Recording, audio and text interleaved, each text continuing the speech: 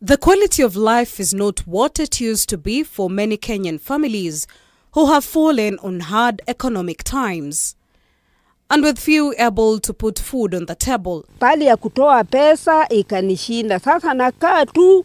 Many living with HIV and AIDS are opting to skip their ARV regimens until they can access food. Proper nutrition is the bedrock of a strong immune system, and therefore paramount for anyone living with HIV and AIDS. While scientists continue striving to find a cure or vaccine, people have learned to adapt and live with the virus, but stigma remains a challenge.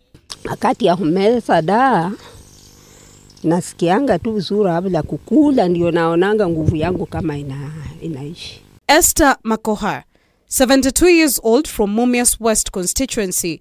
Esther still remembers the life-altering moment when her husband shared the news of his infection. Lakini yeye alikuwa anakopa. Sasa hiyo ugonjwa ikakuja ikamuua, ikaingia kwa tumbo. She spends a lot of time sitting alone.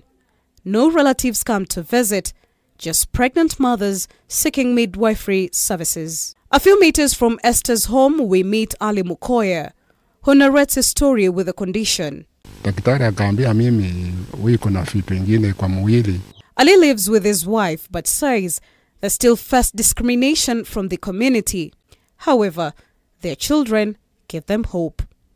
Wanakuja tu moja moja kine mkae sana. Ali Mukoya, 70 years old, was infected while he was stationed in Kisumu, where he served as a security guard at Kibos Sugar Factory. He says he has used herbal medicine as well as modern ARVs, asking if the option of injectable ARVs can be made available, since the tablets are tiresome and frequently cause nausea. Unaenda kwa dawa na meza kino sikio na meza. Sikio kama analeta kwa dawa ya sindano wakupikeko kama ya miezi 3-4.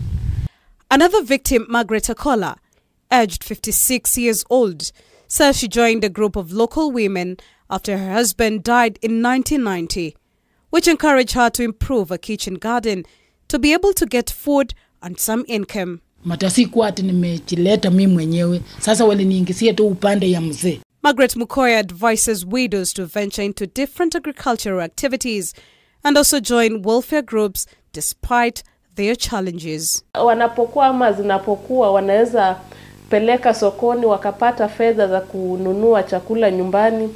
Violet Mbaka, who works closely with patients in the community, offers them practical advice on how to fulfill their nutritional needs.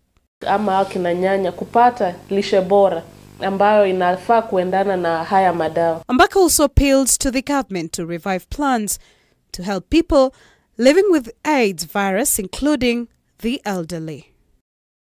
Mila Kisienya, K24 TV.